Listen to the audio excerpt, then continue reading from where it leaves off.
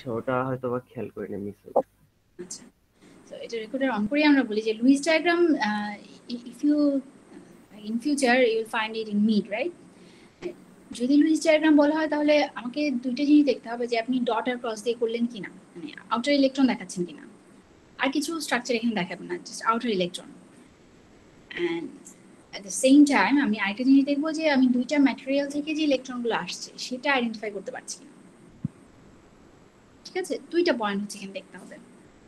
Okay ma'am. আর আপনাদেরকে আমি মানে এর আগেও অ্যালার্ট করেছি যে অনেক জায়গায় ওয়েবে কিছু ম্যাটেরিয়াল থাকে যে আমি চাইলে আমিও যে কোনো কিছু আপলোড করে দিতে পারি। You need to be careful about those materials. Proper ওয়েতে বা প্রপার রেফারেন্সে যাওয়ার চেষ্টা করবেন, ঠিক আছে? মানে সব ম্যাম reference খারাপ বলছি না। থ্রিবিতে তো ম্যাম একটা কোশ্চেন ছিল। ম্যাম থ্রিবিতে তো যে কোনো আইসোমার মানে ড্র করলেই হবে। আর হলেই হবে আইসোমার, এবং আইসোমার কে কে দুটো নাম কিন্তু থাকতে হবে, কারণ আপনি র্যান্ডমলি ও কেউ একজন লিখেছেন মিথেন, এখন মিথেনের আইসোমার কে সেটা আমি কিভাবে বুঝবো আমাকে কিছুই না ও বললে? ও আচ্ছা ম্যাম, বুঝেছি। আচ্ছা, মানে আমি এটা র্যান্ডমলি বললাম, যে কোনো একটা নাম বললে কিন্তু হবে না, এমন কিছু বলতে হবে যার আইসোমারটা আছে, এক্সিস্ট করে, সেটা আপনি জানেন। আমি তো একদম মেনশন করে দিয়েছি যে মেনশনিং নেম, মানে আইসোমারটার নাম সহই আপনাকে বলতে হবে এবং স্ট্রাকচার দেখাতে হবে, তাই না? এর জন্য 3 মার্কস ছিল।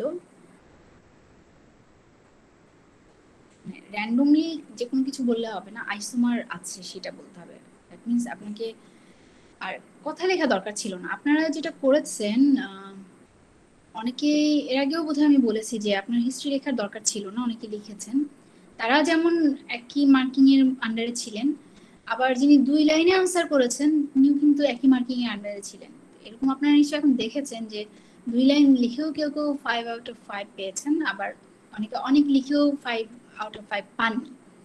মিন্স আপনাকে কোশ্চেনের জিস্টে আসতে হবে, কোশ্চেনটা কি চাচ্ছে সেটা বুঝে আনসার করতে পারলেই হলো। আমি কিন্তু হিস্ট্রি লিখতে দেইনি কাউকে। এর আগের ক্লাসে আমি যখন কোশ্চেন নিয়ে আলোচনা করেছি তখন এগুলো কথা বলেছিলাম, আবারও বলছি। Y is that? Because you have mid term and some other class test are coming up, right? You cannot do the same mistake again and again. That's why I'm talking about this stuff pretty long time now. আমার হচ্ছে অনেকবার repetitive হয়ে যাচ্ছে। You feel well annoyed sometimes why I'm speaking the same things different days, but it's for your own benefit. আমি যেটা বলছি আপনাদেরকে gist হচ্ছে এটাই যে আপনাদের মার্কিং ক্লাস টেস্টে ওভার মার্কিং থাকে, যেটা ইমিডিয়েটলি যেটা ফাইনাল বা মিডে আমরা দেখবো সেটা কম হয়ে যাবে। আর টাইমটা কিন্তু ওখানেও প্রিসাইজ একদম। তো আপনি যেটা লিখবেন জিস্ট বাট টু দ্য পয়েন্টে যদি না লেখেন, হিস্ট্রি লিখতে যান, আপনি কিন্তু আনসার করার টাইমই পাবেন না। ক্লাস টেস্টে আমরা অনেক টাইম দিই, আমি পার্সোনালি হচ্ছে ক্লাস টেস্টে আপনাকে অ্যাটলিস্ট টুয়াইস টাইম দিয়েছি। মিডে আপনি এইটুকু কোয়েশ্চেনের জন্য 15 মিনিটের আনসার, এই কোয়েশ্চেন তার জন্য 15 মিনিটের বেশি পেতেন না, তো আপনাকে ক্লাস টেস্টে আমি হাফ অ্যান আওয়ার দিয়েই রেখেছিলাম। আপলোডের জন্য আপনাদের যে টাইমটা, ওই টাইমের মধ্যে কিন্তু আপলোড হয়ে যেতে হয়, মিডে হয়ে যেতে হয় বা ফাইনালে হয়ে যেতে হয়। ক্লাস টেস্টে অনেকের প্রবলেম আমি কনসিডার করেছি, এরকম যাতে আর না হয় এত বেশি।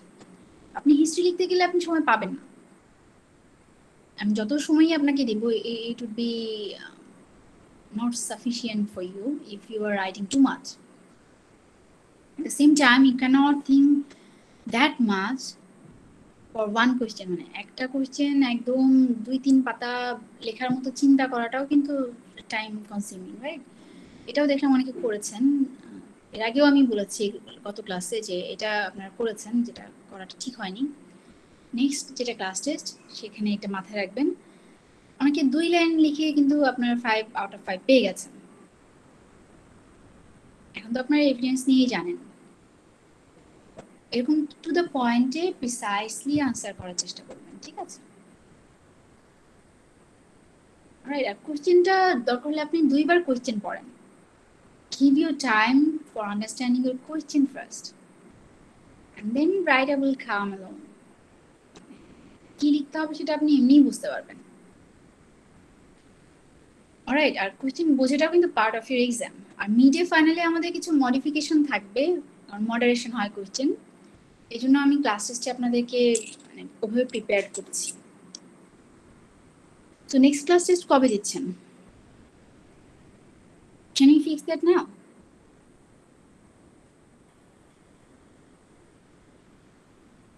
ম্যাম নেক্সট উইকে দেওয়া বেটার হবে ম্যাম। আমাদের তো এই মন্ডেতেও কি বলে ক্লাস আছে, সো ম্যাম নেক্সট উইকে দিলে ভালো হয়। Saturday is fine. স্যাটারডে হইলে বেটার হয়। Alright, Saturday then. আচ্ছা, তাহলে নেক্সট স্যাটারডেতে আমরা ক্লাস টেস্ট 2 পাচ্ছি on cell structure and function. Yes. Zari. Sorry, miss. Mistake. Okay. Ma'am সিলেবাসটা কি ma'am? Cell structure and function.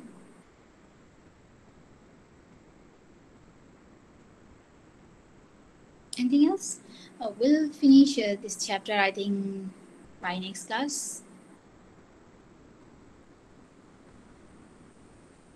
So, should we start or should we LMS wait যদি some update more? করে দিতেন খুব ভালো হতো। Yes. আচ্ছা, স্যাটারডেতে এক্সাম, সেটা এলএমএস এ দিব? Okay. আচ্ছা, দিব। মানে সিলেবাসটা আমি দিয়ে দিই। আর এলএমএস এ যা যা দেওয়ার কথা আমার কি দেয়া কমপ্লিট? বাকি সিলেবাস সহ। অলরাইট। তাহলে আমাদের next class, that means Saturday হচ্ছে আমাদের class test 2 on sell structure and function. Alright, তো আপনাদের কারো আপত্তি নেই?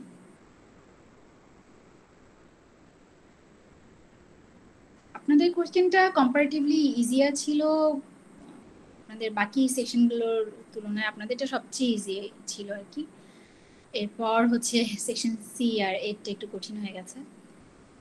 এক্সাম যদি একটু পরের দিকে দিতে চান তাহলে কঠিন কোশ্চেনগুলোই থাকে, আগে আগে দেওয়াই ভালো। ওকে, এনিথিং এলস? ম্যাম অ্যাসাইনমেন্ট নিয়ে কিছু। So let's go assignment. আচ্ছা, অ্যাসাইনমেন্টে কি প্রবলেম? অ্যাসাইনমেন্টটা করতে থাকেন আপনারা আস্তে আস্তে। যে চ্যাপ্টারগুলো আমি কভার করবই সেগুলোর উপর দিয়েছি, রাইট? যেগুলো হচ্ছে কভার করার কথা পারবো কিনা নট ভেরি শিওর, সেগুলোকে রেখে দিয়েছি। মানে এনজাইম কোএনজাইম, তারপর হচ্ছে আপনার আরো কিছু চ্যাপ্টার ছিল, সেল ডিভিশন, এগুলোর উপর থেকে কোশ্চেন হয়নি। আর অ্যাসাইনমেন্টে যে কোশ্চেন দেখতে পাচ্ছেন সেগুলো হচ্ছে আমরা নর্মালি কিছু থিওরিটিক্যাল ডিসক্রিপশন বা এক্সপ্লেনেশন থাকে, এই ধরনের কোশ্চেন, এটা কেমন হতে পারে তার একটা ডেমো। Alright, anything else? না ম্যাম। এনাফ টাইম তো দেয়া আছে, 3 উইকস টাইম দিয়েছি আমি। এর মধ্যে আস্তে চিন্তা ভাবনা করে লিখতে পারবেন, আর একটু প্রপার ওয়েতে জমা দেওয়ার চেষ্টা করেন। উল্টো পাল্টা এভাবে একটা সোজা একটা বাঁকা এরকম করলে দেখতে কষ্ট হয়ে যায়। Try to do it in a neat and clean way please. মানে অ্যাসাইনমেন্টের জন্য 3 weeks time, neat and clean একটা ভার্সন আমি আশাই করতে পারি আপনাদের কাছ থেকে, রাইট? আর কিছু?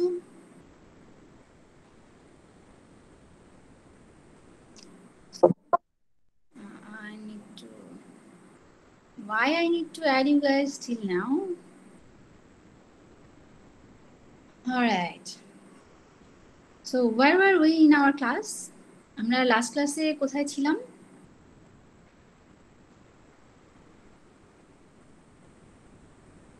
We started cell structure, right? We saw some videos on cell structure. And now what we have here, a pictorial view or sketch of differences between plant and animal cells, right? আমরা এখন যেটা দেখতে পাচ্ছি, আমরা কি দেখতে পাচ্ছি? Plant আর animal সেলে কি পার্থক্যগুলো সেটা দেখতে পাচ্ছি। এটা বোধহয় আমরা লাস্ট ক্লাসে পড়েছি, isn't it so? Everyone, did we cover this in last class? Or you cannot remember? Most of you really forgot. ক্লাসে রেসপন্স পাচ্ছি না কেন? সবাই কি চুপচাপ বসে আছেন?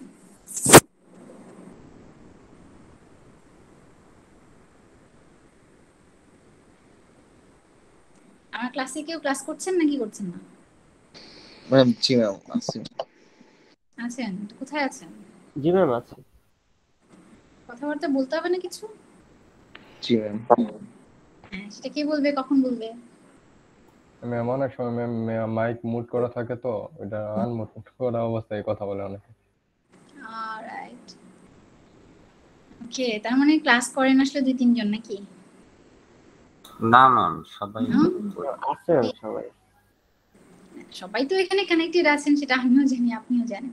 ক্লাস করছেন সবাই? জি ম্যাম। হ্যাঁ ক্লাস করতেছি। জি ma'am. It's good to know. মাঝে মাঝে একটু আওয়াজ টাওয়াজ করবেন, জিজ্ঞেস করলে একটু বলার চেষ্টা করবেন যে কি করছেন। অলরাইট, আমরা ম্যাম সকাল থেকে ক্লাস করছি তো। সকাল থেকে ক্লাস করছেন? 3টা ক্লাস না? এটা 3rd নাম্বার। জি ম্যাম। এখনই টায়ার্ড হয়ে গেছেন? রাইট। আমিও কিন্তু আপনাদের আগেও ক্লাস নিয়েছি, মিন্স মানে আমি কিন্তু কথা বলেই যাচ্ছি। একটু রেসপন্স করলে ভালো লাগে, মানে বুঝতে সমস্যা হয় না আমার যে আসলে কোথায় আছি। এটা আমরা যেটা বললাম, কি দেখছি আমরা পার্থক্য দেখতে পাচ্ছি, differences between plant and animal sales, right? G ma'am. এরকম পিক্টোরিয়াল ভিউয়ে যদি কোনো ডিফারেন্স আসে তাহলে এভাবেই দিতে হবে।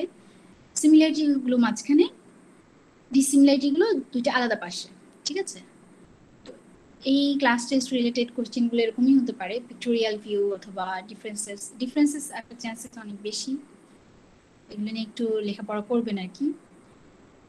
আমি ক্লাসের পরে গিয়ে মানে আলাদা করে ডিসকাস করব না, এখন পড়তে পড়তেই আমরা যে ডিসকাশনগুলো পাচ্ছি সেগুলোই কিন্তু অ্যাকচুয়ালি ক্লাস টেস্টের আলোচনা হয়ে যাচ্ছে।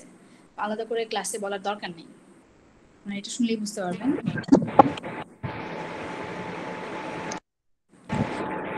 এখন আমরা দেখব প্রোক্যারিওট আর ইউক্যারিওট সেলের ডিফারেন্সেস। আমি যদি আপনাদেরকে বলি ইউক্যারিওট আর প্রোক্যারিওট সেলের ডিফারেন্সেস, আপনি দেখাবেন in pictorial view or depict something or sketch some differences. Can you do that? Ma'am বুঝি নাই কি বলছেন। আমি আপনাদেরকে দেখাতে বললাম, এই যে এর আগে যে আমরা ডিফারেন্স দেখতে পেলাম এই স্টাইলে প্রোক্যারিওট আর ইউক্যারিওট সেলের ডিফারেন্স, এটা আমরা গত ক্লাসের ভিডিওগুলোতে দেখেছিলাম। প্রোক্যারিওট আর ইউক্যারিওট সেলের ডিফারেন্স ওখানে পিকচারের মাধ্যমে ছিল। আমার স্লাইডে পিকচার দুটো আঁকা নেই, কিন্তু ডিফারেন্স লেখা আছে। এখন আমি ইনক্লুড করেছি আপনাদের জন্য ডিফারেন্স। এটা দেখে আপনারা এখন মোটামুটি একটা এঁকে দিতে হবে যে প্রোক্যারিওট আর ইউক্যারিওট সেল কিভাবে ডিফার করে। জি ma'am. Alright, so this could be your class test questions. Who knows? এরকম কিছু কোশ্চেন আসবে। তাহলে আমরা একটা ওভারঅল ভিউ যেটা দেখেছিলাম, সেল আমরা যখন পড়া শুরু করি, সেলের যে কোনো সেলেই আমার যদি সেল ওয়াল বলি একটা পার্ট অফ দ্য সেল, তাহলে সেটা বাদ দিয়ে, সেল ওয়ালটা বাদ দিয়ে বাকিটুকু আমি কি বলবো? Protoplast. Cell wall is not that common. It's only common in plant cells and some low-level animals as well, but protoplast is common for all other cells. এই যে সেল ওয়াল বাদ দিয়ে বাকি যেটুকু, এটাকে আমরা বলছি প্রোটোপ্লাস্ট, এই পুরো জিনিসটা। জি। এখন আমরা প্লাজমা, এই যে প্রোটোপ্লাস্ট, সেটার হচ্ছে একটা পার্ট মেমব্রেন, প্লাজমা মেমব্রেন বা সেল মেমব্রেন, আর বাকিটুকুকে আমরা বলছি প্রোটোপ্লাজম। এখানে দেখেন সেল মেমব্রেন ছাড়া বাকিটুকুকে আমরা বলবো প্রোটোপ্লাজম, ঠিক আছে? এখন প্রোটোপ্লাজমের মধ্যে কি কি আছে? একদম সেন্টারে কি আছে? নিউক্লিয়াস। আর বাকি কি আছে? Madam cytoplasm. জি ম্যাম। আর সাইটোপ্লাজমের মধ্যেও আবার দেখেন, সাইটোপ্লাজমের মধ্যে যে ফ্লুইড দেখা যাচ্ছে না, যার মধ্যে যে বিভিন্ন জিনিস এখানে ভাসছে, জি ma'am. the substances here are called sell organelles, এগুলোকে আমরা বলি সেল অর্গানেল। এবং এরা কার মধ্যে ভাসে? একটা ফ্লুইডের মধ্যে, যেটাকে আমরা বলি সাইটোপ্লাজম। সাইটোপ্লাজমের পার্ট এরা। এই যে নিউক্লিয়াসের বাইরে থেকে সেল মেমব্রেনের ভিতর পর্যন্ত পুরোটাই আমার সাইটোপ্লাজম। তার মধ্যে যে জিনিসগুলো মানে আলাদা আলাদা করতে পারছি, যেমন মাইটোকন্ড্রিয়া এবং অ্যাপারেটাস গুলো আমি আলাদা করতে পারছি, দে are called sell organelles. Organelle আমরা বলি হচ্ছে যে ছোট ছোট জিনিসগুলো আলাদা আলাদা ফাংশনের জন্য আছে এখানে। আর যে ফ্লুইডের মধ্যে ওরা ভাসছে সেটাকে আমরা বলি সাইটোসল। ওকে, জি ম্যাম। তাহলে সাইটোপ্লাজমের দুইটা পার্ট হয়ে গেল, সাইটোসল যেটা ফ্লুইড, আর এর ভিতরে কি আছে? অর্গানেলস। এক্স্যাক্টলি। এখন দেখেন সাইটোসলের মাঝখানে যে ফাইবারের মতো কিছু জিনিস আছে না, সাইটোসল তো একটা ফ্লুইড, তার মধ্যে যে এগুলো দেখতে পাচ্ছেন না ফাইবারের মতো, এইগুলো হচ্ছে এই পুরো সেলটাকে স্ট্রাকচার দেয়। যে জন্য দেখবেন যে আপনার স্কিনটা আপনি যতই প্রেসার দেন সে কিন্তু কলাপস হয়ে যাচ্ছে না, রাইট? তার মানে এই সেলগুলো একটা আরেকটার সাথে কলাপস হয়ে যাচ্ছে না, although they are made of some fluid which are cytosol. Cytosol fluid হলেও সেলটা কিন্তু একদম স্কুইজ হয়ে যাচ্ছে না, এটা আলাদা করে এক্সিস্ট করে। That's where comes your skeleton, cytoskeleton. Normal skeleton আমাদের কি করে? একটা ফ্রেমওয়ার্ক দেয়, right? It's the same for cytoskeleton. Cytoskeleton is frame for cytosol. That's how cell is not collapsing into each other. Cytoskeleton কি এখানে ওই যে সুতার মতন দেখা যাচ্ছে যে ওগুলো? এই যে ফাইবারগুলো, আচ্ছা, এটা হচ্ছে সাইটোস্কেলিটন, কিছু ফাইবারের মতো। আর কিছু কিছু মানে জিনিসপত্র দেখবেন যে ডাস্টের মতো, সেগুলোর আবার অন্য নাম আছে, আমরা আসবো একটার পর একটা। তো এই মোটামুটি আমাদের অর্গানাইজেশন ছিল। আমরা বোধহয় লাস্ট ক্লাসে বেশ কিছু দূর গেছি, তাই না? We talked about cell wall, which are made of polysaccharides, right? আমরা মেইনলি এখানে যেটা দেখি পলিস্যাকারাইড গুলো দেখতে পাই, যারা একদম ফাইবারের মতো স্ট্রাকচার তৈরি করে। সেল ওয়াল আর কি, যেটা দিয়ে তৈরি, কার্বোহাইড্রেট মেইনলি। এরপরে স্টেজটা হচ্ছে সেল মেমব্রেন, দে আর বাইলিপিড স্ট্রাকচার। এটাই হচ্ছে সেল মেমব্রেন। সেল মেমব্রেনের লিপিডগুলো কিভাবে থাকে? Head and tell, tell and head, that's how they R oriented here, মানে এইভাবে এই সাজানো থাকে। লিপিডের মাঝে মাঝে কি পাই? We have some protein molecules inside this lipid bilayer structure. Why these are here? They are acting as door or passageway for materials from inside the cell to outside or from outside the cell to inside. মানে এর সাথে সাথে যে protein মলিকিউলগুলো থাকে সেটা হচ্ছে ডোরের মতো কাজ করে, যে প্যাসেজ করতে দেয় ম্যাটেরিয়াল ভিতরে বাইরে, বাইরে ভিতরে। এই সাথে আরো কে থাকতে পারে? লিপিডও থাকতে পারে, সরি লিপিড তো দেখলাম বাইলেয়ারে, প্রোটিনের সাথে কার্বোহাইড্রেটও থাকতে পারে, রাইট? জি আমাদের সেল মেমব্রেন। ম্যাম পেরিফেরাল প্রোটিনটা কি ম্যাম? এই যে প্রোটিনগুলো, এই যে এখানে বড় বড় প্রোটিন মলিকিউলগুলো দেখতে পাচ্ছেন না, সেগুলো। ম্যাম একটা কোশ্চেন ছিল। We also saw ma'am plasma মেমব্রেনের এখানে ম্যাম কিছু অ্যাসিড আছে ম্যাম, তার মানে কি এর দ্বারা এই বোঝা যাচ্ছে যে মানুষের সেল কি অ্যাসিডিক? মানুষের সেলের পিএইচ কত থাকতে পারে বলে আপনার মনে হয়? আমি জানি না, একটু দেখে আসুন। থাকতে পারে, এটা হচ্ছে বোথ সেল থাকে। আপনার যেরকম অ্যালকালি পাওয়া যায় সেরকম আবার অ্যাসিডিক ম্যাটেরিয়ালও পাওয়া যায়। জি ম্যাম, মানুষের সেল অ্যাসিডিক ম্যাম, পিএইচ 5.5। হ্যাঁ অ্যাসিডিক, একটু অ্যাসিডিক। এই জন্য দেখবেন যে কেমিক্যাল প্রোডাক্ট যেগুলো অ্যাড দেয় না মাঝে মাঝে, পিএইচ যারা খুব ব্যালেন্স কি বলে 5.5, but it's not really believable যে এত ভালো হয়তো কাজ করবে না। They try to maintain some acidic characteristic, but we also have alkali material as well. মানে আমাদের কিন্তু ক্ষারীয় জিনিসও সেলের মধ্যে আছে। আচ্ছা ম্যাম। এরপরে আমরা যেটা দেখি যে আমাদের এগুলো আমরা পড়েই আসছি, ডিফারেন্স দেখেছিলাম সেল ওয়াল আর মেমব্রেন। এখন আসেন, আমরা এরপরে কি পড়েছিলাম যে সেলের মেমব্রেন বাদ দিলে বাকি যা থাকে দে are called protoplasm. Now protoplasm is divided into two parts, nucleus at your center of the cell and cytoplasm, rest of the cell. From cell membrane to nuclear membrane, this part is called cytoplasm. মানে cell membrane থেকে শুরু করে ভেতরের দিকে nuclear membrane পর্যন্ত পুরো জিনিসটি হচ্ছে সাইটোপ্লাজম। আমরা আরো কি দেখলাম, সাইটোপ্লাজম কি কিছু ফ্লুইড থাকে which are cytosol, and we have some materials floating onto this fluid which are organelles, cell organelles. এখন সাইটোসোলের মধ্যে কিছু কিছু সাবস্টেন্স লাইক মানে অনেক ধরনের সাবস্টেন্স থাকে আর কিছু স্কেলিটন থাকে, তাই না? এটা আমরা একটু পরে দেখবো। এখন আমরা একটু ভালো করে দেখে আসি যে কোন ম্যাটেরিয়ালগুলোর কাজ কেমন হতে পারে। আমরা আজকে সেলের যে মেইন জিনিসগুলো পড়বো, যে অর্গানেলগুলো একটু ব্রিফলি পড়বো, সেটা আমরা একটু ফোকাস করব কোথায়? Mostly functional point of view থেকে ফোকাস করে আমরা এই কাজগুলো করব। ঠিক আছে? জি ম্যাম। কেউ কিছু জিজ্ঞেস করবেন? না ম্যাম, এখন কোনো কোশ্চেন নাই। Alright, so we started with, I think, endoplasmic reticulum.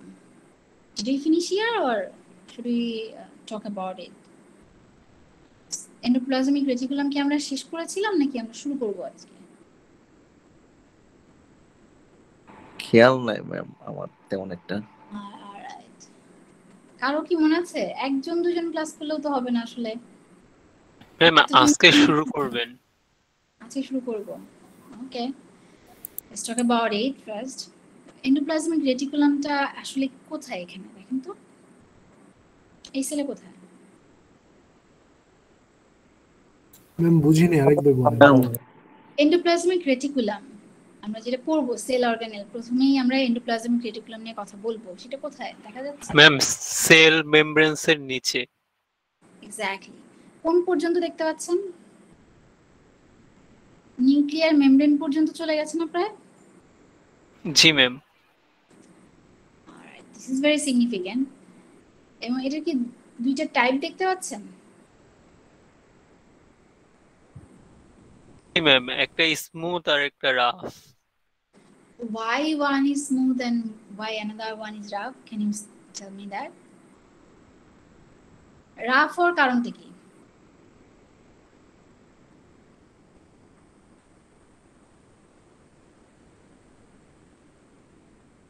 কিছু মানে আবর্জনা দেখা যাচ্ছে না উপরে নিচে?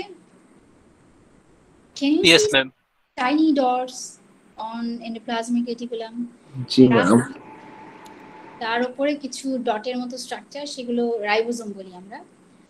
এগুলো থাকার জন্য একটা রেটিকুলামকে আমরা রাফ বলছি, আর যে রেটিকুলাম এগুলো নেই সেগুলোকে আমরা স্মুথ বলছি। অলরাইট? জি ম্যাম, বুঝতে পারছি। এটা কাজটা অ্যাকচুয়ালি কি? এটা কাইন্ড অফ একটা সাপোর্ট দিচ্ছে না সেলকে, একটা মেমব্রেন থেকে আরেকটা মেমব্রেন পর্যন্ত স্পেসটা ক্রিয়েট করে রাখছে। যদিও আমরা জানি যে সাইটোস্কেলিটন আছে সাইটোসোলের ভেতরে, যারা হচ্ছে একটু রিজিডিটি দেয়, এই জন্য কলাপস করে না একটা সেলের সাথে আরেকটা সেল, বাট তারপরেও একটু দেখেন রেটিকুলাম গুলো কিন্তু একটা নিউক্লিয়ার মেমব্রেন থেকে স্টার্ট হয়ে সেল মেমব্রেন পর্যন্ত থাকতে পারে।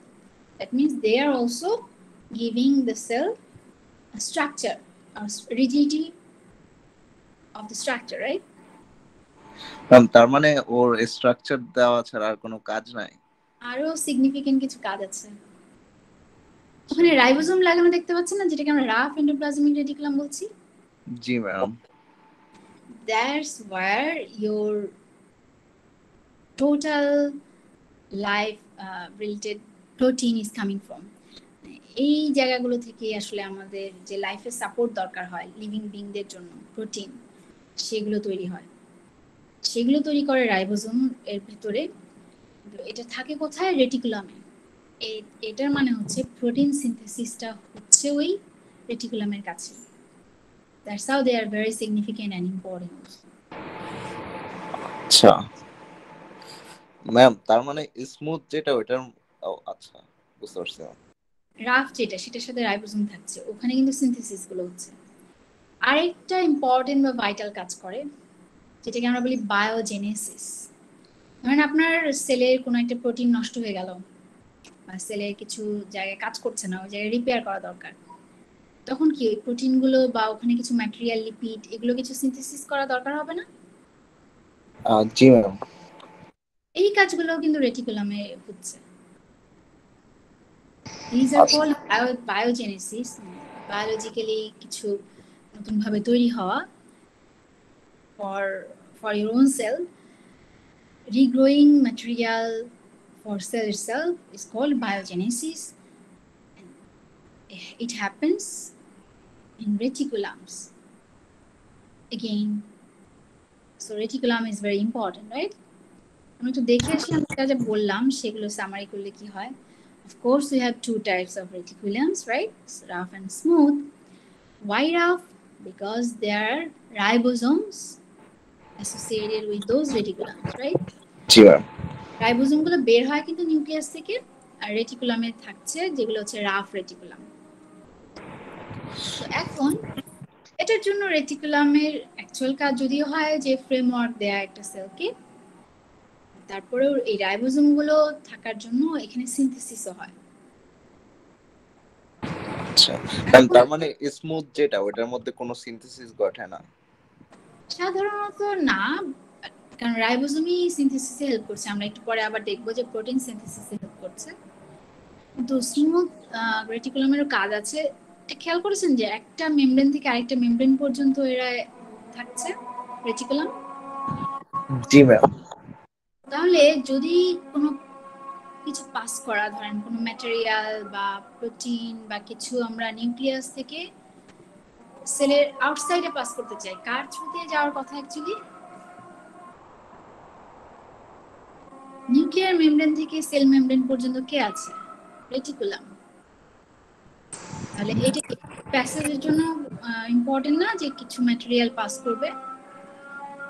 জি। প্রোটিন এন্ড ফ্যাট বিভিন্ন জায়গায় সে পৌঁছে দেয়। আর আরেকটি যেটা বললাম, কিছু জায়গায় সিনথেসিসও হচ্ছে। আর আরো একটা ইম্পর্টেন্ট কথা বললাম, বায়োজেনেসিস। সেলের প্রয়োজনে যে ম্যাটেরিয়াল গুলো তৈরি করছে সেটা রেটিকুলাম হেল্প করছে। Regeneration of sell materials, specially মেমব্রেনের কিছু লিপিড বা প্রোটিন কম হয়ে গেলে সেগুলো সিনথেসিস করে হচ্ছে দিচ্ছে কি রাইবোজোম, এবং সেটা হচ্ছে rough endoplasmic রেটিকুলামে। So biogenesis is very important and vital for your cell to survive. That's how your reticulum is also important. রেটিকুলামে যে সিনথেসিস হয় বায়োজেনেসিসের জন্য সেটা ইম্পর্টেন্ট, এই জন্য রেটিকুলামটাও ইম্পর্টেন্ট, রাইট? জি। এটা নিয়ে কারো কোনো কনফিউশন বা কোশ্চেন আছে?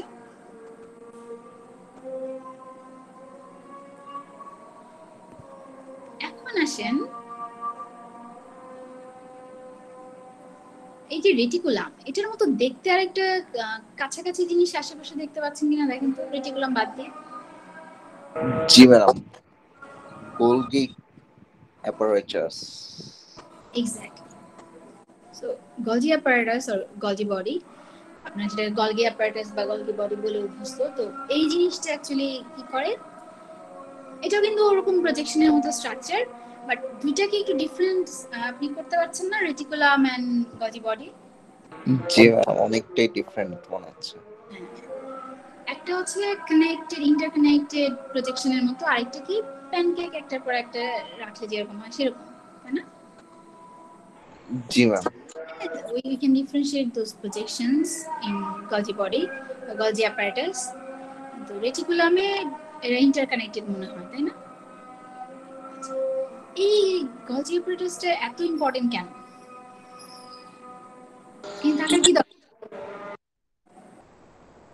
এটারও কিন্তু বেশ কাজ আছে। একটা ভাইটাল কাজ হচ্ছে লাইসোসোম প্রডিউস করে।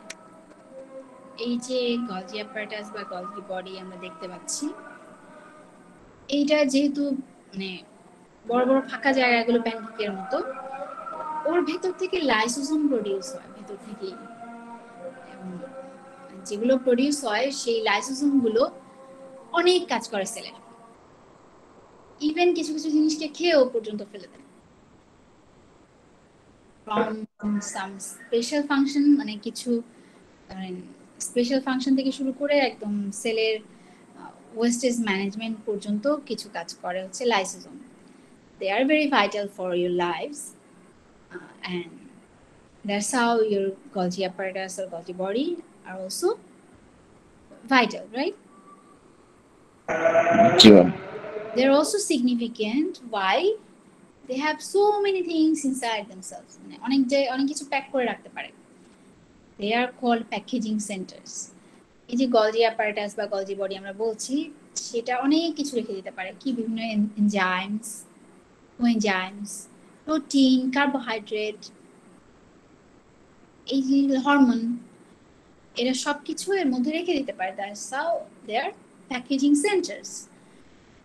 And at the same time, they are producing lysosome, which are very important for lives, right?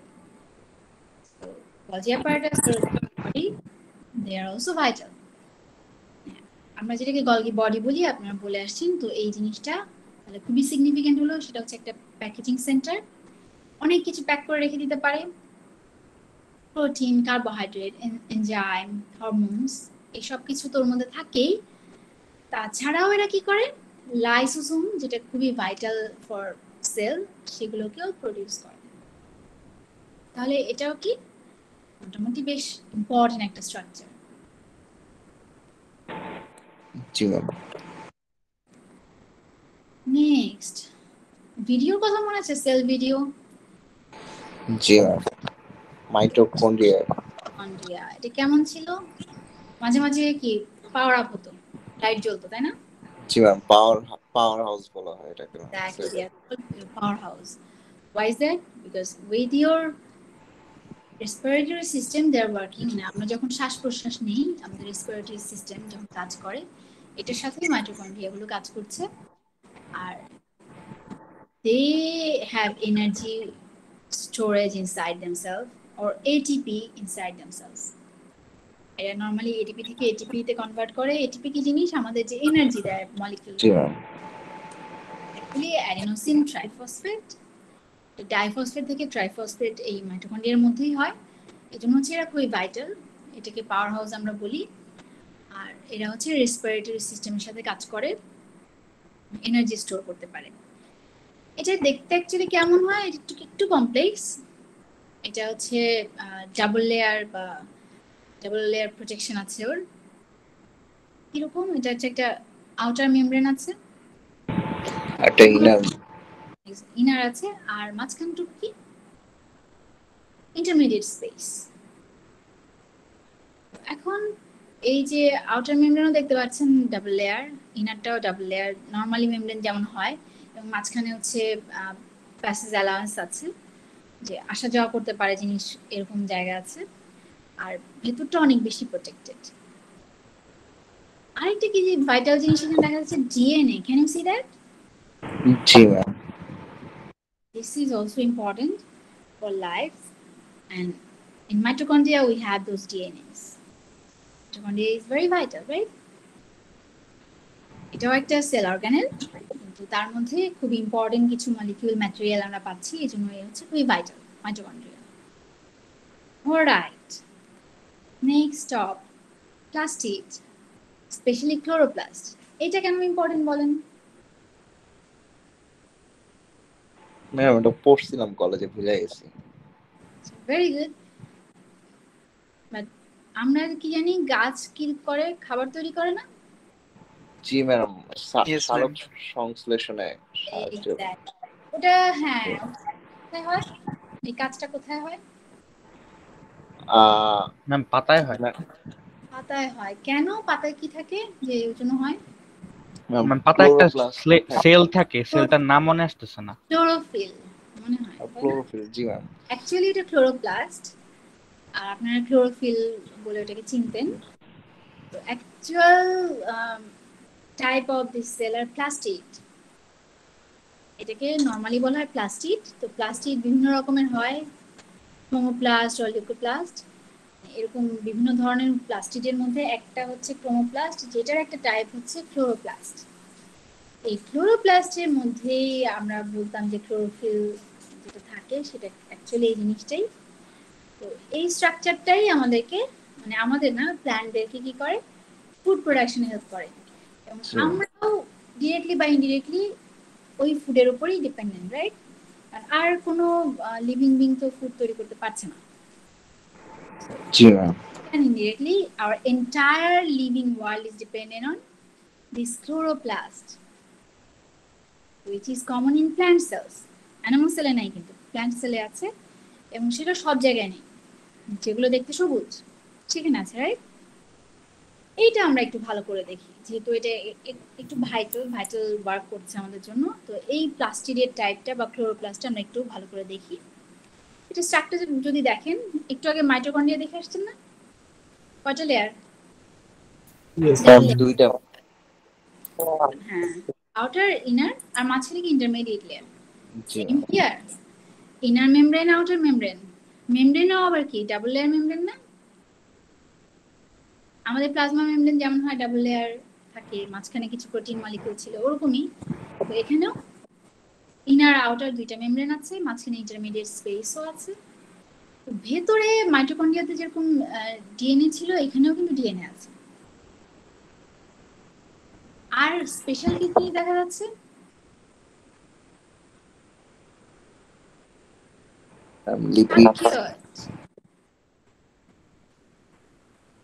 ট্রাকিওড দেখা যাচ্ছে, যার মধ্যে দেখবেন যে ছোট ছোট চাকতির মতো কিছু কিছু আছে না, সাজানো সাজানো structure.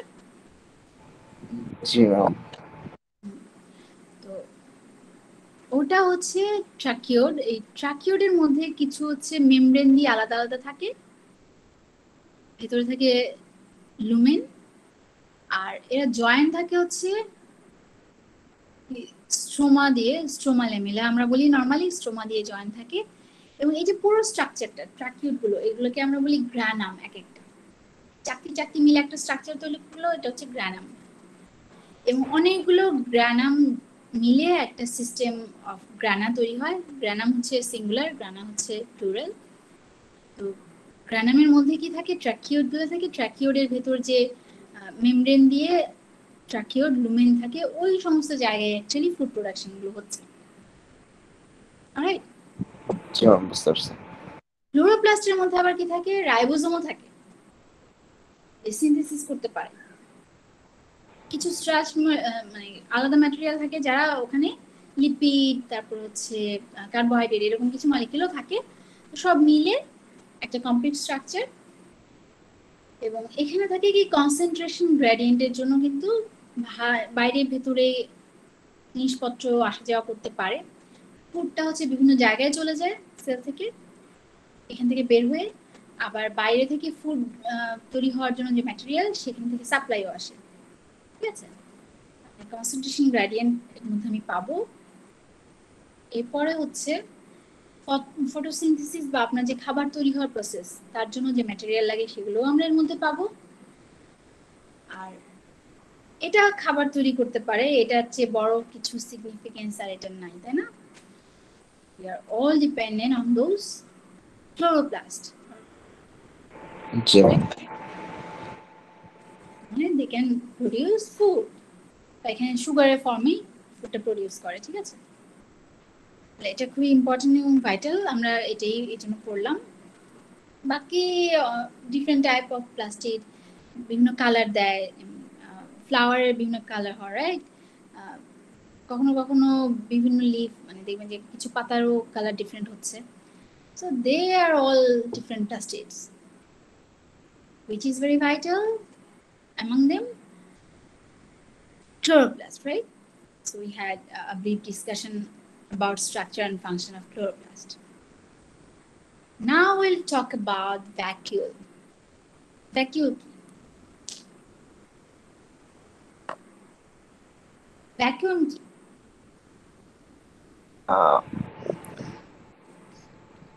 Empty space, right? Well, a vacuole key also empty space. এখন সেটা হতে পারে লার্জ, অনেক বড়, আবার কি ছোট ছোট হতে পারে। লার্জ বা অনেক বড় একটা ভ্যাকুয়াল আমরা কোথায় দেখতে পারি? ম্যাম প্লান্ট সেলে ম্যাম। Exactly, fantastic. আর ছোট ছোট ভ্যাকুয়াল কোথায় দেখি? Ma'am animal sell. এক্স্যাক্টলি। তো এই যে লার্জ ভ্যাকুয়াল, এটা অ্যাকচুয়ালি কি করছে? এটা একটা প্রেসার দিচ্ছে না সেলকে যে এত বড় হতেই হবে। জি ম্যাম। লাইক সামহাউ প্ল্যান্ট সেলকে ও একটা রিজিডিটি দিচ্ছে। আর ভ্যাকুয়াল বা একটা এমটি স্পেস থাকলে ওটা দিয়ে আমরা কি করি? ব্যাগ হিসেবে কাজ করানোর জিনিসপত্র রাখি না? জি ma'am. It's the same for cells. Vacuole means you can store something inside those vacuole, right? অনেকগুলো থাকলে এক একটা পারপাসে এক একটা ভ্যাকুয়াল ইউজ হবে। একটা থাকলে এখানেই অনেক কিছু স্টোর করা যাবে। কি স্টোর হতে পারে? Ma'am nutrients, water and waste. Very good. You can see with your eyes, which is very fantastic. Nutrient means হচ্ছে আমার ফুড ম্যাটেরিয়াল গুলো আমি ওখানে রাখতে পারি। ওয়াটার যেটা সেলে অনেক থাকা দরকার সেটাও আছে। ওয়েস্টেজ যেটা ফেলে দিতে হবে, বাইরে বের করে দিতে হবে, সেটাও কিছুক্ষণের জন্য ভ্যাকুয়ালে থাকবে, রাইট? জি ম্যাম। লার্জ ভ্যাকুয়াল কি দিচ্ছে? Rigidity as well. ওকে, ক্লিয়ার? জি ম্যাম। এখন দেখেন, এরপরে আমরা ছোট ছোট জিনিস নিয়ে কথা বলবো। এতক্ষণ যা যা নিয়ে কথা বলছি তারা বড় ছোট দুইটাই হতে পারে, বেশিরভাগই কি একটু বিগ স্ট্রাকচার, তাই না? ভ্যাকুয়ালটাও প্ল্যান্ট সেলে যদি আমি দেখি বিগ স্ট্রাকচার, যদিও অ্যানিমাল সেলে ছোট। আর এটা হচ্ছে মোটামুটি প্ল্যান্ট অনলি ছিল, প্লাস্টিক। এখন আমরা যেটা দেখবো একদম ছোট স্ট্রাকচার গুলো। আমাদের প্রথমেই ভাইটাল একটা স্ট্রাকচার হচ্ছে লাইসোসোম। এই লাইসোসোম কথাটা কোথায় শুনে আসছি একটু আগে? কি লাইসোসোম করে? প্লান্টে। এই লাইসোসোম, রাইবোসোম আর লাইসোসোম, এই দুইটা কথা আমরা শুনে আসলাম না একটু আগে? জি ম্যাম। গলজি অ্যাপারেটাস কি করে আর গলজি বডি কি করে? গলজি বডি আপনাদের ভাষায় ওর কাজ কি? ম্যাডাম ও হচ্ছে গিয়ে ওই ওয়েস্ট গুলা হচ্ছে গিয়ে ওয়েস্ট না, ম্যাটেরিয়াল স্টোর করতে পারে, প্যাকেজ ম্যাটেরিয়াল স্টোর করে। জি ম্যাম। ওখান থেকে আরেকটা জিনিস আমরা বললাম না, প্রোডিউস হয়, লাইসোসোম। জি ম্যাম। এখানেই হচ্ছে সেই লাইসোসোম। এখানেও একটা মেমব্রেন থাকবে লাইসোসোমের, বাইলিপিড স্ট্রাকচার, মানে দুইটা লিপিডের মাঝখানে মাঝখানে প্রোটিন, এরকম স্ট্রাকচারই থাকবে ওর। এখানে আমরা যতগুলো মেমব্রেন লাইক জিনিস দেখতে পাবো সবগুলোই কাছাকাছি স্ট্রাকচার। সেল মেমব্রেন থেকে স্টার্ট করে যে কোনো মেমব্রেনই বাইলিপিড একটা লেয়ার থাকে, মাঝে মাঝে প্রোটিন মলিকিউল থাকে যারা হচ্ছে ট্রান্সপোর্ট অ্যালাউ করে, ভেতরে বাইরে জিনিসপত্র আসা যাওয়া করতে পারে। কারণ লাইসোসোম জিনিসটা এত ভাইটাল কেন? They are called recycle center of your cell. অনেক কাজ করে, যার মধ্যে একটা হচ্ছে রিসাইক্লিং। অটোলাইসোসোম বলে একটা লাইসোসোম আছে, সে আবার কি কাজ করে? সে কিন্তু ফ্যাগোসোমের থ্রুতে কিছু জিনিস একদম গিলে ফেলে, মানে কিছু ম্যাটেরিয়াল ডিস্ট্রয় করে দেয়। লাইসোসোমের আরেক নাম কিন্তু সুইসাইডাল ব্যাগ। এটা থাকা মানে কিছু জিনিস ধ্বংস হয়ে যাওয়া। সেলের ভেতরে লাইসোসোম তৈরি হচ্ছে কিছু ধ্বংস করার জন্যই। আরো কিছু লাইসোসোম হচ্ছে আরো কিছু ভাইটাল কাজ করে, যেগুলো আমাদের জন্য ইম্পর্টেন্ট, যেটা আমরা দেখবো একটু পর পর। তাহলে লাইসোসোম কিন্তু অনেক ধরনের হতে পারে, তাই তো? লাইসোসোম কি রিসাইকেল করে ম্যাডাম সাধারণত? হ্যাঁ, আসছি আমরা একটা একটা করে। কিছু জিনিস যেটা আমার অ্যাক্টিভ নাই, বা কিছু ম্যাটেরিয়াল ধরেন আমার পিএইচ ব্যালেন্স নাই সেলে, তখন ওয়াটারকে ভেঙে বা হচ্ছে অন্য কিছুকে ভেঙে সে এমনভাবে আয়নগুলোকে ডিস্ট্রিবিউট করলো যাতে অ্যাসিডিক যে পিএইচ আমার ছিল সেটা ব্যালেন্স হয়ে যাচ্ছে, এরকম কাজ করতে পারে। আচ্ছা। আনসার। আর এমনি লাইসোসোম হতে পারে প্রথমে যারা নিউলি ফর্ম করে, নতুন নতুন আসছে গলগি অ্যাপারেটাস থেকে বা গলগি বডি থেকে, গলজি বডি যারা অ্যাকচুয়ালি আমরা বলি, ওগুলো হচ্ছে প্রাইমারি লাইসোসোম। আর প্রাইমারি লাইসোসোম ফ্যাগোসোম বা সেকেন্ডারি লাইসোসোমের সাথে মিললে কিছু জিনিস খেয়ে ফেলছে, ঠিক আছে? সেটা কিভাবে করে সেটা আমি দেখি। উপরে ফিগারটা দেখতে পাচ্ছেন, উপরে হচ্ছে প্রাইমারি লাইসোসোম একটা দেখা যাচ্ছে, আর নিচে হচ্ছে একটা ফ্যাগোসোম বা অটোফ্যাগোসোম দেখতে পাচ্ছি। দুইটা মিলে অটো লাইসোসোম তৈরি করলো। দুইটার মেমব্রেন মিশে গেল না একটার সাথে আরেকটা, মিশে এখন যা যা দরকার না সেগুলো খেয়ে ফেলে বের করে দেবে। এই জন্য সুইসাইড। আর এই জন্য আসলে রিসাইক্লিং সেন্টারও বলা হয়, যে যে জিনিসটা আমার দরকার নাই সেটা বের করে দেওয়া, আর যে জিনিসটা হচ্ছে ব্যালেন্সের জন্য দরকার সেটা ঠিক রাখা। এই জন্য রিসাইক্লিং সেন্টার আমরা বলি। একটু আগে আমি আনসার দিয়েছি আপনার কোশ্চেনে। আর মোটামুটি এটাই হচ্ছে তার মেকানিজম। এছাড়াও লাইসোসোমের আরো অনেক কাজ আছে। সুইসাইডাল ব্যাগ বা বম্বিং ছাড়াও আর অনেক কাজ। সেটা কিরকম, যে আমার কিছু লাইসোসোম আছে এমন যারা ফ্যাট থেকে কার্বোহাইড্রেট বানাতে পারে। Suppose you don't have food to take right now but you need energy. আপনার এখন ধরেন খাবার নেই কিন্তু আপনার এনার্জি দরকার হচ্ছে কিছু কাজের জন্য, তখন ও কি করবে, লাইসোসোমের কাজ হচ্ছে কিছু ফ্যাটকে আপনার কার্বোহাইড্রেটে কনভার্ট করে দেয়া। এটাও কিন্তু আপনার জন্য ইম্পর্টেন্ট, সেটাও লাইসোসোমই করছে, তাহলে এটা ভাইটাল। আর যেটা বললাম যে আরেকটা করে ওয়েস্টেজ ম্যানেজমেন্ট, যেগুলো দরকার নেই সেগুলো খেয়ে ফেলেও কি করবে, সেল থেকে বের করে দিতে হবে, তো রাইট? এই জন্য কিছু সময়ের জন্য ওয়েস্টেজ ব্যাগে কনভার্ট হয়ে যায়, যেটাকে আমরা ভ্যাকুয়াল বললাম। একটা ওয়েস্টেজ ভ্যাকুয়ালে কনভার্ট হয়ে যাচ্ছে, যেটা পরে সেল থেকে বের করে দিতে হবে। আরেকটা যেটা বললাম যে খুব ইম্পর্টেন্ট কাজ করে, যা দরকার নাই সেগুলোকে খেয়ে ফেলছে, যে কারণে ওকে সুইসাইড ব্যাগ বা টাইম বম বলা হয়। এটা টাইমের পরে ও কিছু জিনিস খেয়ে ফেলছে। আবার মাঝে মাঝে এরকম কাজ করতে গিয়ে সে কিছু ইমব্যালেন্স কাজও করে ফেলে, সেটা হচ্ছে ওয়াটারকে মাঝে মাঝে ভেঙে ফেলে। যে ওয়াটার আমাদের জন্য দরকার, ধরেন আপনার ওয়াটার ইনটেক কম হচ্ছে, সেক্ষেত্রে ওখান থেকে ওয়াটার বের করে দেবে। ও ব্যালেন্সের জন্য কাজ করছে কিন্তু সেটা অ্যাকচুয়ালি আপনার ওয়াটার স্টোরেজটা কমে গেল, তখন আপনাকে পরে কি ডিহাইড্রেশন হয়ে যায় ম্যাম? হ্যাঁ, ডিহাইড্রেশন হয়ে যায়। কিন্তু আপনার অ্যাকচুয়ালি তখন কি করা উচিত, বেশি বেশি ওয়াটার ইনটেক করতে হবে। এটা আপনি করতে পারছেন না, তার জন্য লাইসোসোম আপনাকে ওই ওয়াটারটা বের করে দিচ্ছে। That's how you are feeling dehydrated, right? এইটার আরো অনেক মেটাবলিজম আছে। আপাতত আমাদের লাইসোসোম দেখলাম এখানে vital, right? Then comes ribosome. Let's go and see a video why ribosome is very important. If we go to this video, we'll see how ribosome is important for all of us. We already saw, মানে reticulum যখন আমরা পড়েছি তখন বললাম না যে রেটিকুলামের সাথে যে রাইবোসোম গুলো থাকে সেগুলোতে প্রোটিন সিনথেসিস হয়, এজন্য এরা খুবই ইম্পর্টেন্ট। রাইবোসোমটা আসলে হচ্ছে নিউক্লিয়াস থেকে, আর নিউক্লিয়াস থেকে একটা এমআরএনএ বা মেসেঞ্জার আরএনএ বের হয়, যেটা আপনারা দেখতে পাচ্ছেন এমআরএনএ বের হলো না, পেঁচানো পেঁচানো। এই আরএনএটার কাজ করা কি মেসেজ দেওয়া, now we need to synthesize proteins for our cell or for our lives. তখন কি হয়, একটা মেসেজ যাচ্ছে যে হ্যাঁ এখন আমার সিনথেসিস দরকার। কারণ একটা রাইবোসোমে দেখেন কি হলো, একটা অ্যামিনো অ্যাসিডের সাথে আপনার এনার্জি বা এটিপি দিয়ে একটা অংশ সে ফেলে দেবে, একটা অংশ চলে গেল না, অ্যামিনো অ্যাসিডের যে পার্টটা থাকলো সে এখন কিন্তু প্রোটিন সিনথেসিস করবে। এটা প্রোটিনের একটা ইউনিট, এই অ্যামিনো অ্যাসিডটা। এখন একটা আরেকটা প্যাচানো আরএনএ ভিতরে ঢুকে গেল না, এই আরএনএটা ওই যে অ্যামিনো অ্যাসিড সেটাকে ক্যাপচার করে ফেলেছে। এই আরএনএটা এই অ্যামিনো অ্যাসিডটাকে নিয়ে যাবে কোথায়, এমআরএনএ এর ভেতরে, মেসেঞ্জার আরএনএ এর ভেতরে। দেখেন কিভাবে যাচ্ছে। এখন এবার আমাকে হেল্প করবে হচ্ছে রাইবোসোম।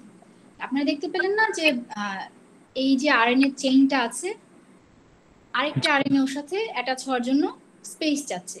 এখন স্পেসটা ক্রিয়েট করবে কে, রাইবোসোম। রাইবোসোমের দুইটা ইউনিট, একটা স্মল একটা লার্জ, দুইটা সাব ইউনিট মিলে এই সিনথেসিসের ব্যাপারটা এখানে ঘটাবে। নিচে যেটা দেখতে পেলাম রাইবোজোম একটা শেপ দিল, এখন সে অ্যাটাক করবে হচ্ছে ওই আরএনএটাকে, যাতে ছিল কি প্রোটিন সিনথেসিসের জন্য এসেনশিয়াল যে অ্যামিনো অ্যাসিড সেটা ছিল আমার। দেখবেন সেই আরএনএটা এখানে চলে আসবে, প্রপার ম্যাচিং হলে এই আরএনএটা এখানে থাকছে। তো এই আরএনএটা এখন কভার করবে হচ্ছে আরেকটা সাব ইউনিট, এটাও রাইবোজোম। এই যে কভার আপ হয়ে গেল, এখন হচ্ছে আমার এখানে সিনথেসিস হবে। সিনথেসিসের জন্য তো একটা অ্যামিনো অ্যাসিড দিয়ে হবে না, অনেকগুলো অ্যামিনো অ্যাসিডের মলিকিউল লাগবে, রাইট? এখন একটা একটা করে এরকম আরএনএ যে আছে সেগুলোকে অ্যাট্রাক্ট করবে, দেখবেন বাইরে থেকে এরকম একটা প্রসেস আমরা দেখতে পাবো। আরেকটা আরএনএ কাছে আসছে, এখন আপনারা যেটা দেখতে পেলেন আরেকটা আরএনএ কাছে আসছে। এই আরএনএ কে ক্যাপচার করবে ওই রাইবোজোমের ওই চ্যানেলটা। দেখতে পাচ্ছেন যে রাইবোজোমের চ্যানেলটা আরএনএ ক্যাপচার করলো। এখন যে দুইটা অ্যামিনো অ্যাসিডের পার্ট, দুইটা বন্ডিং করবে। তাহলে প্রোটিন স্ট্রাকচারের জন্য যে অ্যামিনো অ্যাসিডগুলোর বন্ডিং সেটা কিন্তু কিছুটা হলো। এখন যে আরএনএটা দরকার নেই সেটা বের হয়ে যাবে, যে আরএনএটা আগে ছিল সেটা কিন্তু এখন বের হয়ে যাবে,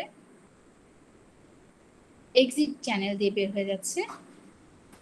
এখন আরেকটা চ্যানেল যে এ চ্যানেল, সে আরেকটা আরএনএ কে অ্যাটাক করবে, এই আরএনএটা ক্যাপচার করবে, এটার সাথে যে অ্যামিনো অ্যাসিডের পার্টটা সেটা এখন বন্ড করবে, ঠিক আছে?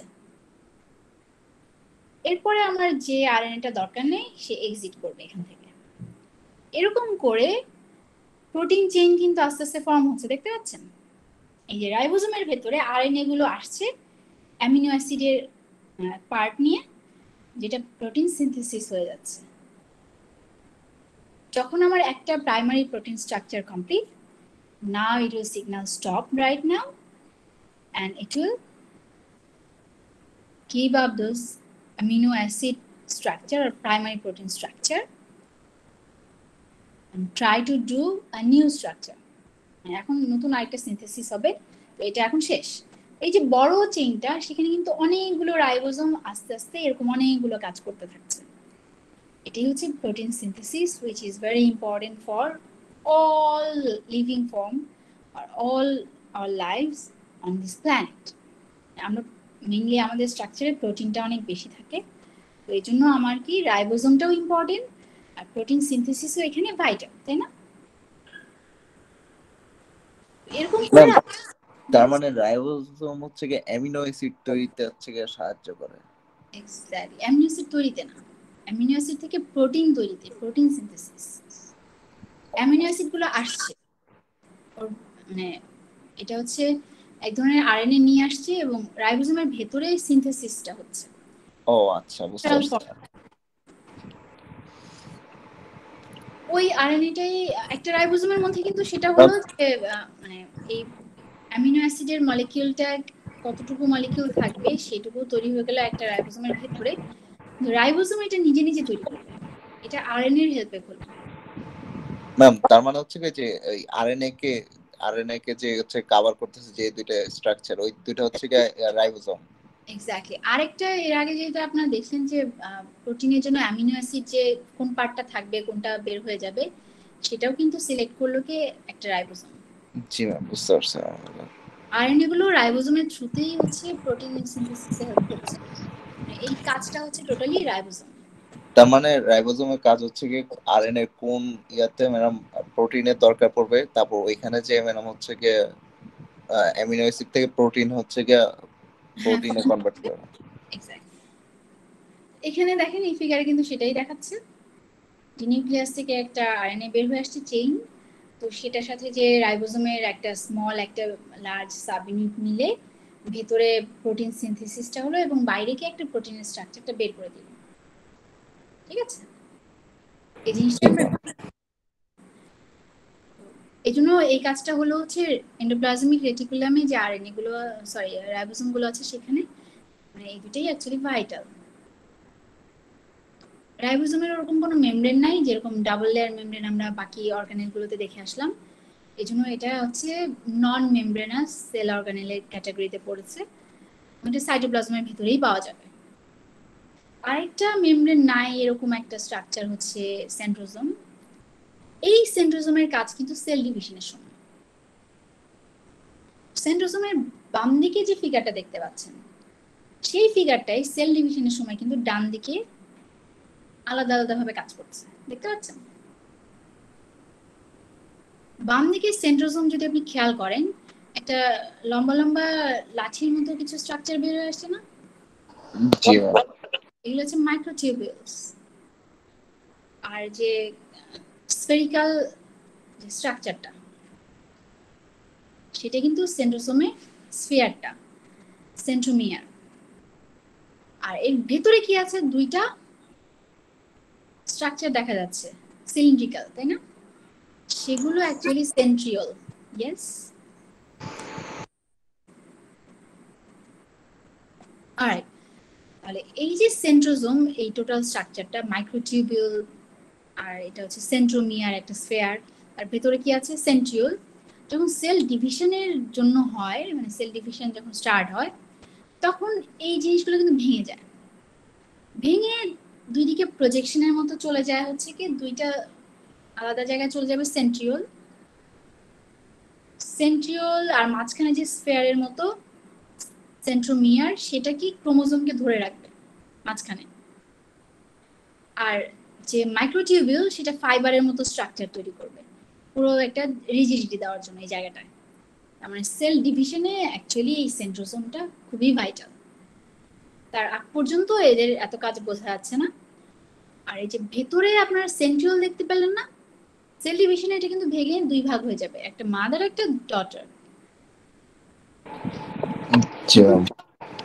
সেন্ট্রিওলও ভেঙে গেল। সেন্ট্রোমিয়ার যে স্ফেরিক্যাল অংশটা সেটা কি ক্রোমোজোমকে আটকে রাখলো, সেটাও ভেঙে দুই দিকে চলে যাবে, সেটা আমরা পরে যখন সেল ডিভিশন করবো দেখতে পাবো। আর মাঝখানে যে ফাইবার লাইক স্ট্রাকচার মাইক্রোটিউবিউল হচ্ছে এই স্ট্রাকচারটা দিবে।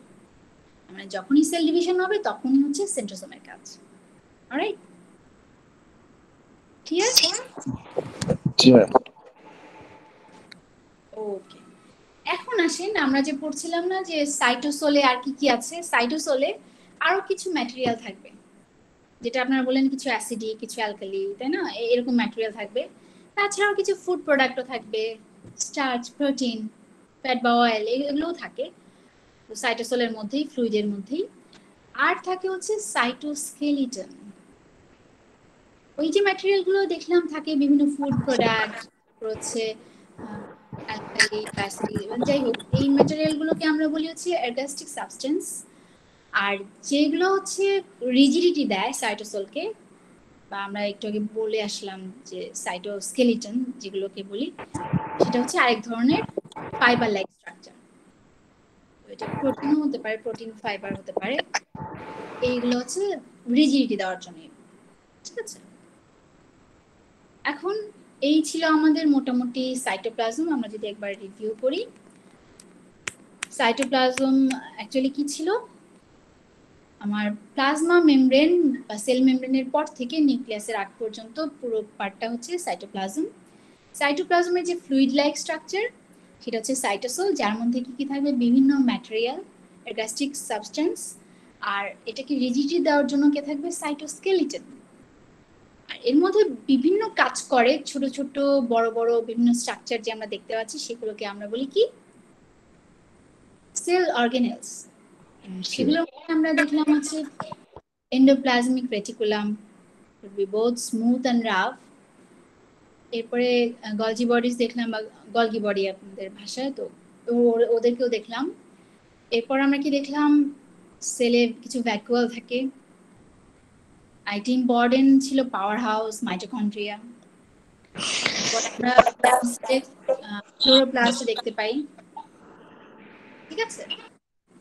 এরপর ছোট ছোট ম্যাটেরিয়ালে যদি আমরা আসি, লাইসোসোম, যেটা খুব ভালো কাজ করে, আমাদের অনেক কাজ করে দেয়। এরপর হচ্ছে রাইবোসোম, খুবই ভাইটাল কাজ করে, প্রোটিন সিনথেসিস। আবার কি দেখলাম? সেন্ট্রোসোম, যারা আসলে সেল ডিভিশনে অনেক ভাইটাল রোল প্লে করছে। Alright, all this things are in cytoplasm. তাহলে সাইটোপ্লাজম বাদ দিয়ে মাঝখানে যে সেন্টার পয়েন্টে কি আছে আমাদের? Nucleus. is very important for all lives because we got our genetic materials inside nucleus, right? মানে আমরা কেমন, আমাদের স্ট্রাকচার কেমন হবে, আমাদের ফাংশন কেমন হবে, এটা প্রোগ্রাম করা আছে কোথায়? নিউক্লিয়াসের ভেতরে, তাই না?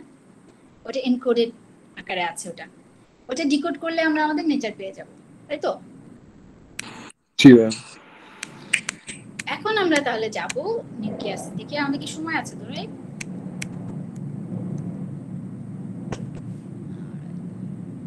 সময় মনে হয় আছে, 40-তে আমাদের শেষ হবে, আমরা 30 পর্যন্ত ক্লাস নিতে পারবো। একটু ব্রিফলি আমরা দেখে আসি যে নিউক্লিয়াসটা অ্যাকচুয়ালি কি। নিউক্লিয়াসটা হচ্ছে স্ফেরিক্যাল একটা শেপের মতো, বেশিরভাগ সেলেই, কোনো সেল একটু ডিফারেন্ট হতে পারে, বাট নিউক্লিয়াসটার এই যে স্ফেরিক্যাল স্ট্রাকচারটা, সেটা কেন হয়েছে? কারণ তার একটা সেন্টার আছে। সেন্টারটাকে আমরা বলি নিউক্লিওলাস, একদম সেন্টারটা নিউক্লিওলাস। আর বাইরে যে মানে ফাইবারের মতো পেঁচানো পেঁচানো জিনিস দেখতে পাচ্ছেন, সেগুলো হচ্ছে ক্রোমাটিন। ওখানেই আপনার জেনেটিক কোড আছে। মানে ভেতরে সেন্টার নিউক্লিওলাস আর বাইরে হচ্ছে ক্রোমাটিন ম্যাটেরিয়াল আছে। আর এই পুরো জিনিসটা আছে কোথায়? নিউক্লিওপ্লাজমের মধ্যে। নিউক্লিয়াসের মধ্যে যে ফ্লুইডটা, সেটাকে আমরা বলি নিউক্লিওপ্লাজম। যেমন নিউক্লিয়াসের বাইরে সেলের মধ্যে ফ্লুইডকে আমরা বলছি সাইটোপ্লাজম, যার মধ্যে সাইটোসল আছে, অর্গানেল আছে। সেরকম করে নিউক্লিয়াসের ভেতরে ফ্লুইড হচ্ছে নিউক্লিওপ্লাজম, যার মধ্যে ক্রোমাটিন ম্যাটেরিয়াল গুলো আছে। আর সেন্টারে কি আছে? নিউক্লিওলাস। এখন নিউক্লিয়ার মেমব্রেন যেটা আমরা বলছি, সেটা এরকম ডাবল লেয়ার মেমব্রেন, যেখানে পোর থাকে, ছিদ্র, যারা হচ্ছে প্যাসেজ কন্ট্রোল করে, ভেতরে বাইরে যাতায়াত কন্ট্রোল করে। আর এর আগে আমরা দেখে আসছি কি আরএনএ বের হয়ে গেল না চেইন নিউক্লিয়াসের ভেতর থেকে, ভিডিওতে দেখলাম। বের হয়ে আসতে পারে, আবার ভেতরে বাইরে প্রোটিন যাতায়াত করতে পারে। মানে যাই হোক, ভেতরে বাইরে আমার যে ম্যাটেরিয়াল দরকার, মানে বাইরে দরকার তার বাইরে যাবে, ভেতরে দরকার হলে ভেতরে আসবে, সেগুলো কন্ট্রোল করে কি বাইরের লেয়ারটা, যেটা হচ্ছে আমার আউটার লেয়ার বা আমার হচ্ছে নিউক্লিয়ার এনভেলপ আমরা বলি, মেমব্রেন বলি। সেটা কিছু পোর থাকবে, একদম সেন্টারে হচ্ছে নিউক্লিয়াস পাবো। এখন এই জায়গায় হচ্ছে ইউক্যারিওট আর প্রোক্যারিওট কোর্স, মানে যে সেলগুলো আছে তারা ডিফারেন্ট। ইউক্যারিওট আর প্রোক্যারিওটের ডিফারেন্স এর আগে আমরা দেখে আসছি, আরেকবার দেখছি in terms of nucleus. Nucleus যেগুলোতে হচ্ছে মোটামুটি ডিফাইন্ড, সেগুলো নিউক্লিয়াস আছে, সেটা নিউক্লিয়েটেড সেল। আর কিছু সেল আছে যারা ম্যাচিউর হলে নিউক্লিয়াস থাকবে না, সেগুলোকে আমরা বলি এনিউক্লিয়েটেড সেল। আমাদের যে কিছু রেড ব্লাড সেল আছে না, তাদের মধ্যে কিছু কিছু রেড ব্লাড সেল এমন যে ম্যাচিউর হলে তাদের নিউক্লিয়াস থাকবে না, তারা এনিউক্লিয়েটেড সেল। আর মোটামুটি বেশিরভাগই নিউক্লিয়েটেড সেল। প্রোক্যারিওট আর ইউক্যারিওটে কিন্তু এটা ডিফারেন্ট। প্রোক্যারিওটে কি, প্রোক্যারিওটের যে ম্যাটেরিয়ালগুলো বা জেনেটিক ম্যাটেরিয়ালগুলো সেলের মধ্যেই সাজানো থাকে, এরকম প্রপার নিউক্লিয়ার স্ট্রাকচার নাই। কিন্তু ইউক্যারিওটে কিন্তু প্রপার নিউক্লিয়াসের স্ট্রাকচার আছে। এই নিউক্লিয়াসের মধ্যে একটা মেমব্রেন দিয়ে সে আলাদা থাকবে, মাঝখানে নিউক্লিওলাস, তার বাইরে হচ্ছে ক্রোমাটিন ম্যাটেরিয়াল, এগুলো থাকবে। মোটামুটি এটা হচ্ছে ইউক্যারিওট সেলের প্রিডিফাইন্ড স্ট্রাকচার। প্রোক্যারিওটেও জেনেটিক ম্যাটেরিয়াল থাকছে, not in that much different defined structure, ঠিক আছে? আরো কিছু কিছু ব্যাপার আছে যেগুলো হচ্ছে প্রোক্যারিওটে থাকে না, কিছু কিছু জিনিস যেগুলো দরকার নাই সেগুলো থাকে না। আর কিছু প্রোক্যারিওটে হচ্ছে ডিএনএ না আরএনএ হচ্ছে তাদের জেনেটিক ম্যাটেরিয়াল বা ব্লুপ্রিন্ট। আর ইউক্যারিওটে নরমালি হচ্ছে ডিএনএ আমাদের জেনেটিক ম্যাটেরিয়াল, ঠিক আছে? কিছু কিছু প্ল্যান্ট এগুলো একটু ডিফারেন্ট হতে পারে। নিউক্লিয়াসই মোটামুটি আমাদেরকে কন্ট্রোল করছে, আমাদের সব লাইফ ফর্মকে, কারণ এটা পুরো সেলটাকেই কন্ট্রোল করছে। একদম নেচার ক্যারেক্টারিস্টিক্স থেকে শুরু করে আমাদের টোটাল কন্ট্রোল সেন্টারটা হচ্ছে নিউক্লিয়াস। এর চেয়ে বেশি কিছু তো আর বলার দরকার নেই, রাইট? এখানে যা যা দরকার সিনথেসিসের জন্য বাইরে পাঠিয়ে দেবে কিছু জিনিস, সিনথেসিস হওয়ার পর কিছু ভেতরে আসবে, মানে যা যা দরকার যেখানে সবই কি করছে নিউক্লিয়াস থেকেই কমেন্টগুলো আসছে বা ম্যানেজ হচ্ছে। So this is our control centre of the sell, not necessarily it's hour brain, no, এটা মোটামুটি সেলের একটা ব্রেইনের মতো কাজ করছে। প্রত্যেকটা সেলের ওটাই হচ্ছে কন্ট্রোল স্ট্রাকচার বা কন্ট্রোল সেন্টার। রাইট, এখন আসেন আমরা যে ক্রোমাটিন ম্যাটেরিয়াল গুলো বলছিলাম সেগুলো অ্যাকচুয়ালি আমরা ভালোভাবে দেখতে পাই হচ্ছে ক্রোমোজোম আকারে। ওরা কি প্যাচানো প্যাচানো থাকে। সেল ডিভিশনের সময় কিন্তু এরকম স্ট্রাকচার দেখা যায়। এই যে এখন যেরকম দেখতে পাচ্ছেন না, দুইটা করে টেল, দুই পাশে মাঝখানে কি সেন্ট্রোমিয়ার, এই স্ট্রাকচারটা দেখা যায় হচ্ছে সেল ডিভিশনের সময়। তাছাড়া এই ম্যাটেরিয়াল গুলো কিরকম, এই যে দেখেন ভিতরে হচ্ছে প্যাচানো প্যাচানো দড়ির মতো থাকে, মাঝখানে হচ্ছে নিউক্লিওলাস, এর বাইরে হচ্ছে পুরোটাই হচ্ছে প্যাচানো থাকবে, সেটা হচ্ছে ক্রোমাটিন ম্যাটেরিয়াল। আর সেল ডিভিশনের সময় এরাই হয়ে যায় কেমন, একদম ডিফাইন স্ট্রাকচার, ক্রোমোজোম। ক্রোমোজোমকে যদি আপনি নেন, ক্রোমোজোম তো তৈরি হচ্ছে সেই প্যাচানো প্যাচানো অংশ দিয়েই। ওটা অ্যাকচুয়ালি একটা, যদি আপনি আর্ম দেখেন তাহলে দেখতে পাবেন ওই প্যাচানো জায়গাটা আনফোল্ড করেন, করতে করতে করতে করতে টোটালটা আনফোল্ড হয়ে গেলে আমরা দেখবো অ্যাকচুয়ালি ওটা কি ছিল, DNA, double helix structure. Double হেলিক্সটা কেমন, তার মানে ক্রোমোজোম পুরোটাই ডিএনএ, ম্যাক্সিমাম পোর্শন ডিএনএ। ডিএনএটাই প্যাচানো প্যাচানো হয়ে দেখেন সুতার মতো তৈরি করছে। এই সুতাটাই পেঁচিয়ে পেঁচিয়ে কি ক্রোমাটিন ম্যাটেরিয়াল তৈরি করে। আর সেল ডিভিশনের সময় এই ক্রোমাটিন ম্যাটেরিয়াল গুলো একদম স্ট্রাকচারাল ওয়েতে চলে আসে, যেটাকে আমরা ক্রোমোজোম বলি। তার আগে কিন্তু এটাকে আলাদা করে দেখা যায় না, এটাকে দেখেন আলাদা করে দেখা যাচ্ছে না। আর এখন দেখেন একদম এক্স এর মতো শেপ হয়ে গেছে, ক্রোমাটিন ম্যাটেরিয়াল গুলো মিলে ক্রোমোজোম তৈরি করেছে। এগুলো অ্যাকচুয়ালি ওর মধ্যে আমরা ডিএনএ পাচ্ছি। আমরা আরো এর ভিতরে আরএনএও থাকে আমরা জানি, কিন্তু আমরা আরো ডিটেইলে ধরেন ডিএনএ আরএনএ জেনেটিক ইনহেরিটেন্স আমরা পরের চ্যাপ্টারে পড়বো, মানে আমরা বাকি স্কিপ করে ওই চ্যাপ্টারে চলে যাবো আর কি। সেখানে আমরা আরো ডিটেইলে দেখতে পাবো, কিন্তু এখন আমরা দেখতে পাচ্ছি যে এটা একটা ডাবল হেলিক্স মডেল, ডিএনএর যে মডেল, সেই জিনিসটাই প্যাচানো প্যাচানো জিনিসটাই একটা মানে ফাইন স্ট্রাকচার হিসেবে ক্রোমোজোমের ভেতর থাকছে, যে ক্রোমোজোমটা নর্মালি কি ক্রোমাটিন ম্যাটেরিয়াল। সেল ডিভিশনের সময় তারা হচ্ছে ডিফাইন ক্রোমোজোম। অলরাইট, জি ম্যাম। আমরা ক্লাসের শেষের দিকে আমরা চলে আসছি, তো একটু দেখে নেবেন যে ক্রোমোজোম অ্যাকচুয়ালি কেমন ছিল। আমি যা বলার এখানে বললাম, তো এই জিনিসগুলোই এখানে একটু ফর্মাল ওয়েতে ছিল।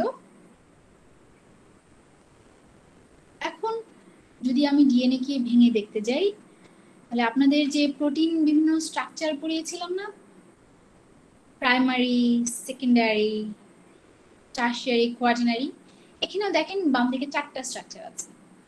উপরটা প্রাইমারি, এ সেকশনে যে বাম দিকে, এরপরটা সেকেন্ডারি, তারপরটা টারশিয়ারি, এরপরটা হচ্ছে কোয়াটারনারি। সেটা আপনার নিউক্লিয়াসের ভিতর কিভাবে চেইন চেইন হয় সেটাই দেখানো হচ্ছে। ডিএনএ যেটা ডাবল হেলিক্স চেইন একসাথে মিলে তৈরি করে, এরপরে সেটা হচ্ছে অনেকগুলো এরকম স্ট্রাকচার মিলে একটা মানে চাকতি চাকতি সুতার মতো ভেতরে ভেতরে তৈরি করছে। আমরা প্রথম যে ফিগারটা দেখে আসছি সেটা আরেকটু ডিটেইল, এই যে এই ফিগারটা ডিটেইলে আছে, এইটা ডিটেইলে হচ্ছে এখানে। আর এরপরে যে মানে এরকম চাকতি চাকতি গুলো আরো কম্প্যাক্ট স্ট্রাকচার হয়ে এমন দেখায় খুব প্যাচানো, অনেক প্যাচানো প্যাচানো জিনিসগুলো একসাথে হয়ে যে ক্রোমোজোমের একটা আর্ম, সেই আর্মের মধ্যে একসাথে অ্যাসেম্বল হয়, এরপরে তৈরি হয় টোটাল ক্রোমোজোম।